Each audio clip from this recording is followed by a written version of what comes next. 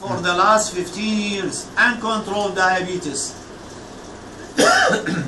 I want somebody of you examine the autonomic nervous system in this patient. Anybody? Okay. Anybody? Autonomic nervous system. لسه الكويستشن احنا نبدا. Diabetes affect neurology in this way. Peripheral neuropathy. Yes. Understand? Peripheral neuropathy usually involving the lower limb, sometimes the upper limbs. It appear if the patient got diabetes uncontrolled for 15 years and more, usually it means that the patient is uncontrolled his condition, diabetes, usually is progressive, not responding to any treatment, is going on process. This is the first neurological complication of diabetes. The second, amyotrophic lateral wasting of this muscle, proximal muscle, and the patient he cannot get up from sitting, and wasting of the muscle in the thigh. The third one affected is a cranial nerve being affected. Any cranial nerve can be affected by the diabetes, usually the third, the sixth. Reflexes sometimes be lost by diabetes. And the other one is the autonomic nervous system. Examination of the autonomic nervous system, you should ask your patient many questions. Which question we should ask the patient? First of all, we ask our patient, do you get dizzy while you are from sitting position on standing? انت من قاعد وتقوم دوخ? Yes, he said yes. He got dizzy from sitting position when he got standing. Therefore, this patient got what? Postural hypotension. Postural hypotension. That's first. Okay? Tell me about sweating in your face. Is it more or less in the hot weather in Iraq? Less? Yes. Less sweating. Okay? Yes. Third question. Do you have running heart? It means tachycardia. Do you have running heart? Yes, usually those with autonomic nervous system, they do get what? A running heart. At tachycardia, what they call resting tachycardia.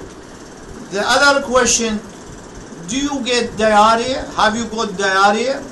Expulsive diarrhea sometimes. Usually constipation in nearly 50% and diarrhea in 50%. Expulsive diarrhea at night. Sometimes he cannot reach the toilet. I mean, defecating on himself. This is typical of autonomic nervous system diseases in diabetes. Other one, do you get impotence? Still he is not being affected, still working because probably he's young, and those people, they get usually impotence, failure of ejaculation. The other one, do you get bladder urgency, difficulty?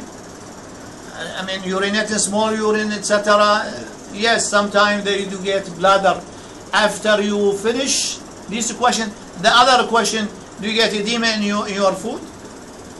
Usually dependent edema in diabetes with autonomic nervous system disease. Dependent edema on both feet. Okay, now how we examine the autonomic nervous system. The most difficult question in neurology is this: how we examine the autonomic nervous system. Unexpected question. Nobody will explain it. I mean, in usual teaching. First of all, we take the pulse and we count the pulse. It's usually tachycardia. Second, we measure the blood pressure. Sitting and usually those blood pressure is high. Diabetic usually associated with high blood pressure. In normal blood pressure in diabetes usually 120 and less systolic and 80 and less diastolic. If it is more than this, it is hypertension considered in diabetes. We measure the blood pressure while he is sitting or sleeping or lying, and we measure it while he's standing. We will find what? Postural hypotension. Okay? Postural hypotension. How we define postural hypotension? It is a drop in systole more than 20 millimeter on standing. Okay? Yeah. That's postural hypotension. The third examination in this patient, we ask the patient to look to that refrigerator, and just look to the refrigerator. We measure the pulse, and we try to frighten our patient by noise or sudden noise, etc. Usually, examine the pulse with it? Yes. While we examine the pulse, we frighten our patient with just like this. Usually there is no reflex tachycardia in diabetes. Usually there is reflex tachycardia in you, normal. The other one test is testing of ankle edema. You know the test of ankle edema by what they call it test? Test of 3-1. First of all, one finger. Secondly, 1 inch above what? The internal malleolus. Thirdly, we press it for 1 minute. 3-1 test. Ankle edema. Usually it happens in diabetes with the autonomic nervous system. The other one, we examine the fundi of this patient, the pupil. We find what they call it, Argyll-Robinson pupil in diabetes. What is Argyll-Robinson pupil? Fix, not actually that action. It is usually the direct eye. the pupil is what? Dilated? Dilated, yes. Yes, usually dilated, not well circumscribed. Irregular. It's irregular, and it accommodates, and it doesn't react to light. Just like what?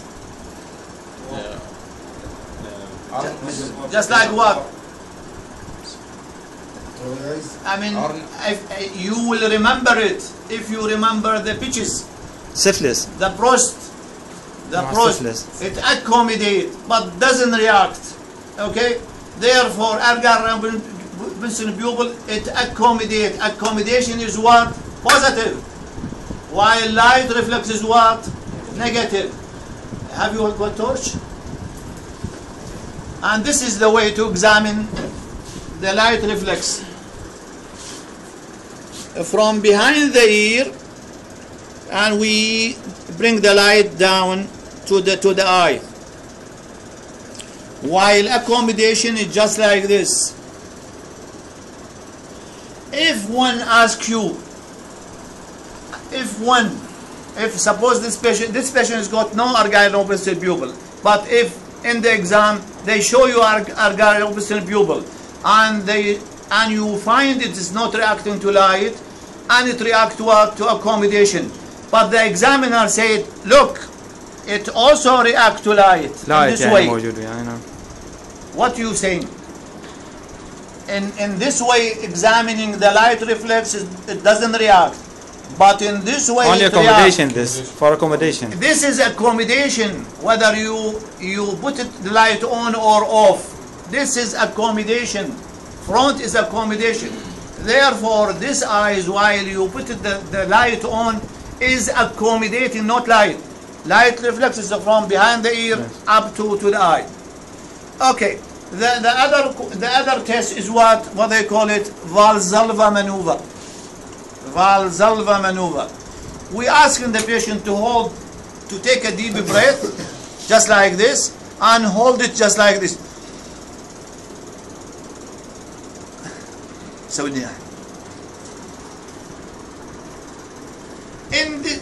release. First of all, before we start in the Valsalva, we measure the systole of this patient. Okay? And we keep the hand on what? On the pulse. Suppose the systole is 140, and we ask this diabetic patient with autonomic nervous system to do the Valsalva. Normally, if you are normal and doing Valsalva, your systole is dropping down slightly, few millimeter, and you get what? You get what on release? On releasing the tension, the blood pressure, you get rebound increase of blood pressure more than 140, and with reflex what? Bradycardia. Bradycardia, okay.